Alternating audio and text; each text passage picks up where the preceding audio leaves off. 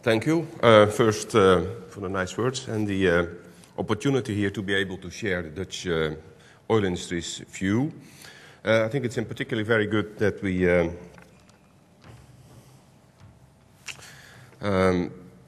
are able to share the industry view around the North Sea as one team, and that people understand that it's very serious for all of us. We can, in the Netherlands, look back to a very good legislative processes on directives in the past.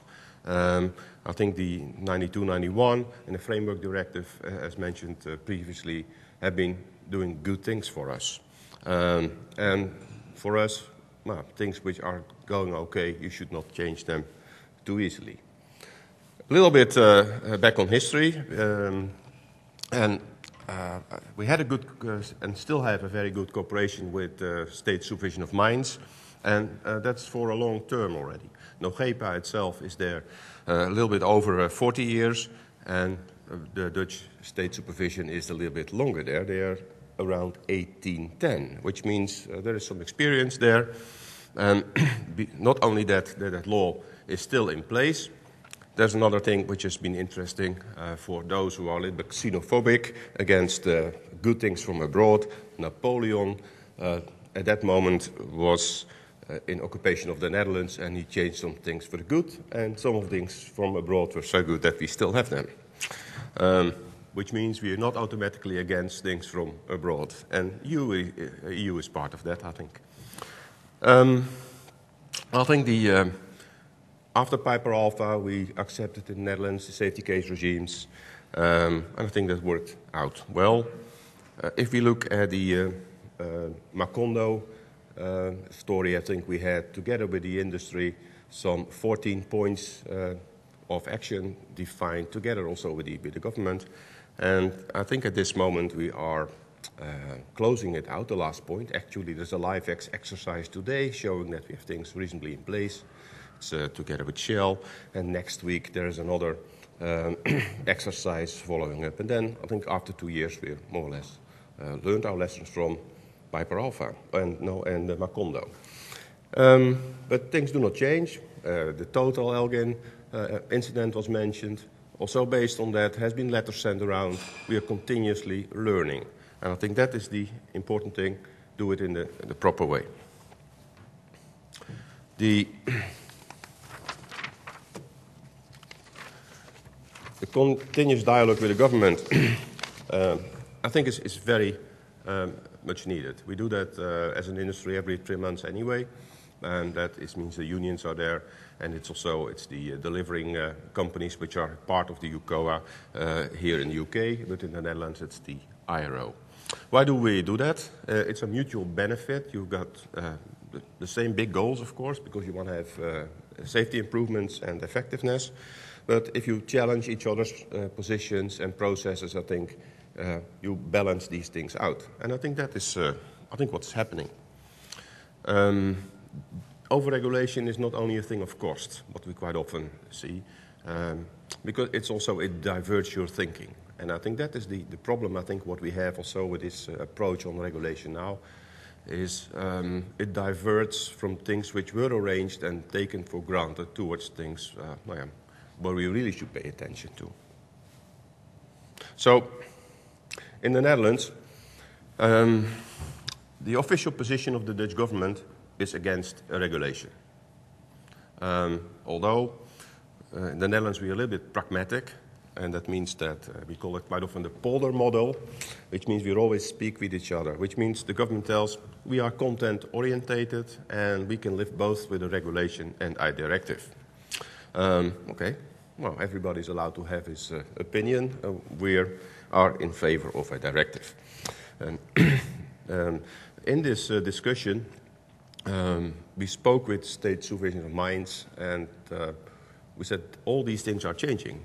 Every article we took through, the pity, and the good thing was we found a lot of things, a lot of arguments, but that was prior, I think, the end of March and early April. And then they got a revised set of articles, which took a lot of our ammunition away. But it was very good. State supervision said, nothing will change for you. We'll put that on black and white on paper, and we'll give you that study. And we expect that soon, and we restart our dialogue again.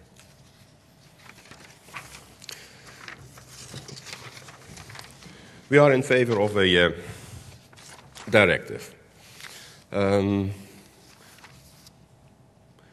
What I mentioned, because things were very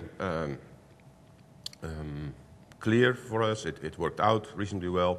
And also, I think directives give you the possibility to award the cultural differences what you have. We have legislative systems in place which developed for over many years. I think in the UK it's over 1,000 years, isn't it? Something like that. And it means, why should you change on those type of things and not embed things and award all those things what you learned in your history if it is not adding anything. So we also believe that if you look at the mature area, what the Dutch, let's say the offshore industry works on, we know a lot about geology, we know a lot about how things work, and it's very easy to go in over-regulation in the processes.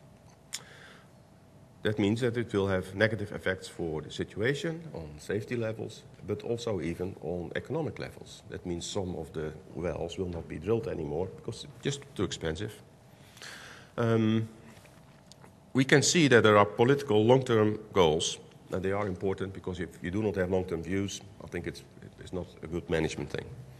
But negative effects, like we think destroying what we have, let's say the 96% of the oil and gas industry in Europe is around the North Sea, and we are reasonably okay. You should not destroy that for 4% somewhere in the Mediterranean.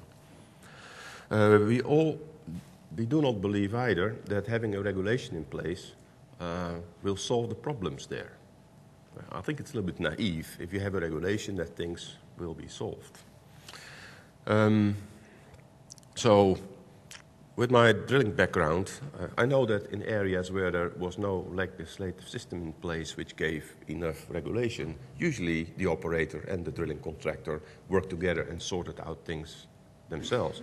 And I think if you have a strong regulator who wants also to participate and has that role also from society, things will only go better if you cooperate together and do what fits with the three of you.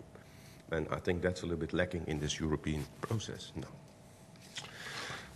We also have stakeholders in the Netherlands. It's not very often. I think that it's the first time, I think, in the NOGEPA history that we asked the unions to participate in this.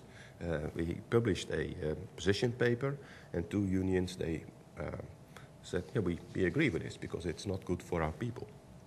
The other participators were the IRO and, of course, ourselves. We sent this position paper to Brussels, to the people sending proposals to us. We got a reply back, very polite and detailed, I can tell you, but no new views or no changes for us. In closing again, we believe in continuous improvement of HSE, that we need to work together on these things, that tailor-made area-specific solutions are necessary, and you can only do that with a directive. And we also believe that we as an industry should support the government in these processes, and with the 2 of us, and of course also the unions, we will get good arrangements in place. And that's why I believe positive things that a directive is still possible, and if we go on high levels on the main topics, that will help us. The other stuff will be sorted out later. Thank you very much.